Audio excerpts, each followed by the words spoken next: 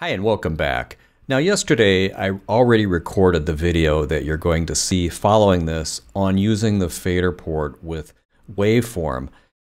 I wanted to put a little preface to this that I don't recommend that you go out and buy a FaderPort for use with Waveform. The implementation is for Cubase, and so the support we have is sort of random. Basically, I'm going to show what it does. You do get basic transport controls, you get solo mute, you can do kind of a shuttle control with this or zooming with this, and then you have the fader. Panning doesn't work, and most of the other features here either don't work or they work in very unpredictable ways.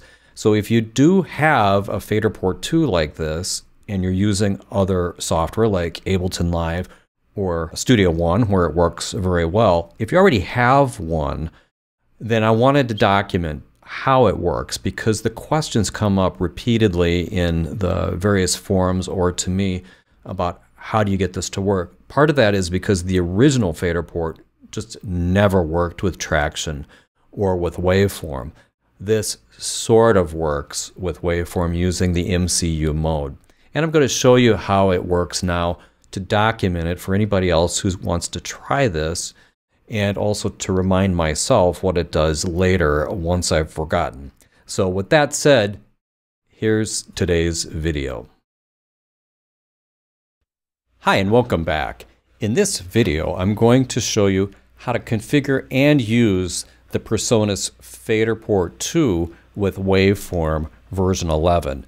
Now, FaderPort was updated in 2018 to this version 2. Now, the original version of the FaderPort never worked very well with Tracktion or with Waveform, but the newer version, version 2 of the FaderPort, supports the MCU protocol and does work a lot better. Now, it's not designed to work with Waveform, but it does support several DAWs using various flavors of the MCU protocol. So I'm going to show you how to set it up for the best operation with Waveform.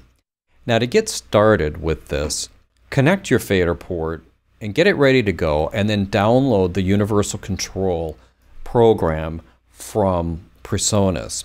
Once you've got this installed, you should see your FaderPort detected in this program. You'll also want to make sure that you check Universal Control to see if it has updates. And in my case, my version is up to date. As it updates, it may come up with firmware upgrades for the FaderPort, which you would want to install at this point. With that set up and ready to go, we need to reprogram the FaderPort to come up in the correct MCU mode. We do that by first turning off the FaderPort, hold down Next, and then press the on button to let it power up. Once it powers up, these 5 buttons are flashing: solo, mute, arm, bypass, and touch. Now, bypass is the one for the Cubase version of MCU. Now, if I press the bypass button, it's going to put it into the mode that will work best with Waveform. If you want to go back to the version for Studio One, then you turn this off, hold down Next, press the button. When it comes up blinking, you would press solo to go back into that mode. These other buttons are for different personalities. For example, the mute button is for Apple Logic, and then the arm button is the one for Ableton Live. If we press touch, then that would be the mode for Pro Tools. But anyway, we're going to press bypass to put it in the mode that we need for use with Waveform. Now, go back to the Settings tab. Under MIDI Devices, just make sure that the Presonus FP2 shows up as an output and an input device. Then click on the Control Surfaces page, and under Mackie Control Universal, you'll see it's not assigned to any device. At the bottom, you can assign this to the FaderPort. So FP2, assign the output to Presonus FP2. And this is pretty much all you need to do. If you power up and you have it set this way, then we should start to see our basic controls that you can get from this device. So let's test play. So I'll hit the play button. You can see playback starts.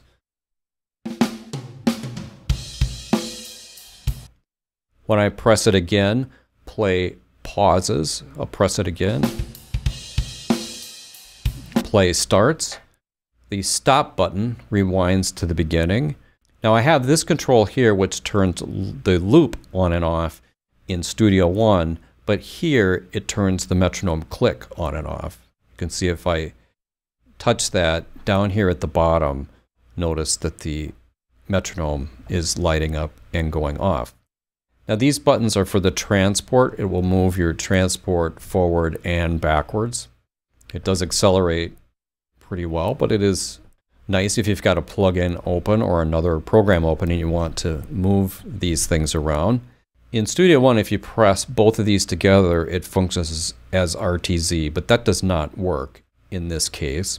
Record, if you hit it on its own, it doesn't do anything, but if you do have a track armed, so on track 12, I've got my vocal mic hooked up here to this input. If I turn this on, hold down the record button while I hit play, now you'll see that I am recording audio.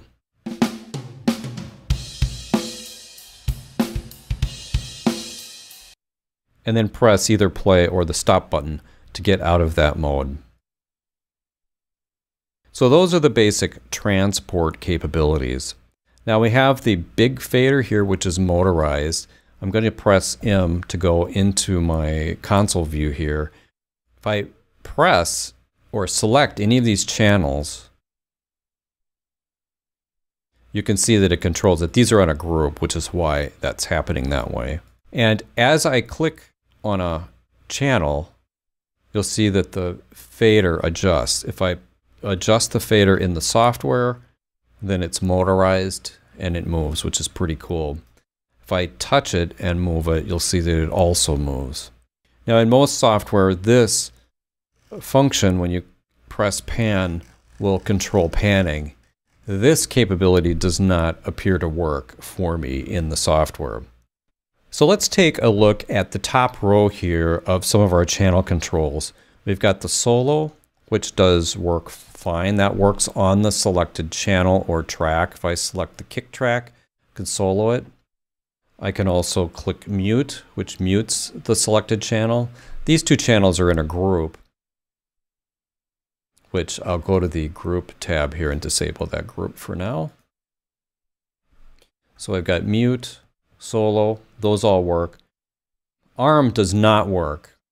We also have these other things related to automation that do not appear to work. Now previous and next do appear to work by jumping in steps of the time increment, like that. The knob here also works as a type of a transport shuttle. It's not super smooth, but it does work. Now you'll see undo and redo. These work very weirdly on here, so I would leave those alone. So the link, pan, and channel buttons work strangely or don't work at all.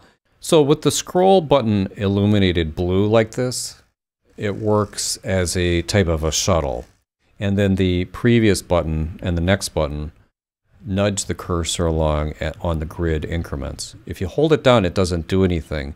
It's not like the ones on the transport that do the same thing, but if you hold it down, they have like a key repeat type of a function. If you hold on Shift and then press the scroll and it illuminates white, then it operates as a zoom. Right, it appears to be in this version of Waveform with the edit cursor that it will zoom to the edit cursor, which is really kind of a nice feature. All right, so the master and the click buttons do not operate as you'd expect, but they do something kind of useful. The master button, let me close the mixer so we have the track small. The master button will zoom in, or basically zoom in vertically like this, so that all the tracks fit on the screen. And the click button is your normal zoom to the extent of the project like this. So this is zooming in horizontally and zooming in vertically. If I repeatedly press them, they don't do anything else. The section and the marker button do not appear to do anything. The user buttons that are below here are supposed to be programmable. I have not found that to be the case with this device. So we have some basic functionality. We have our fader that you can use to do fades, kind of nice. It is motorized, that's all tracking properly. We have start, stop, and the record enable, some transport functions. This enables the click, which is also very helpful. We have solo and mute, which is great. The arm does not work on this. We also have the ability to use this as a basic shuttle control, or if you do shift scroll, then it works as a zoom. The FaderPort 2 is a great device. It's clearly not optimized for waveform, but I wanted to show it to you because if you have one, because you're using it with other software, I have found it useful enough that I use it every day, mostly for these controls right here. I hope this was helpful. Thanks for watching. I'll see you in another video very soon.